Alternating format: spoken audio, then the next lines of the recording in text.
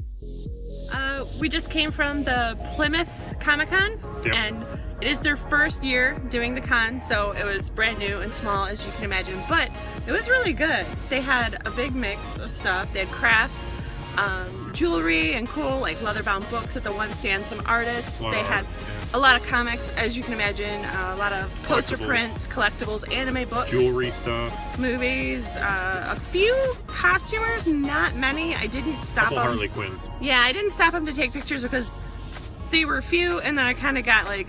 Wasn't that kind of vibe? Yeah, I didn't think it was appropriate, so I didn't. It was smaller. So, yeah, and but it was really nice because you could talk to each vendor as you got, you know, as you were looking through their stuff, and they had time to talk to you because it was a smaller con.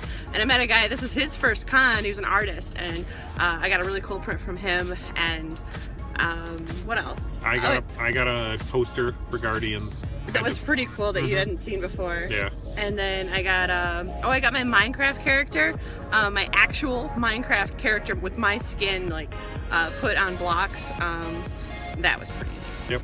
So our son got Guardians Lego. Oh, the whole set. collection. Yeah. So for like 20 bucks. And a wrestling figure. But yeah. Yeah. So that was a good deal. It was like $3 to get in. It was Yeah, cool. $3 a person to get in. It was so. I would recommend keeping an eye out for smaller cons like that, so that you can have like a little. I mean, it's not the big event that you're used to when you go to the massive cons, but you get so much more like one-on-one conversation. Yeah, definitely.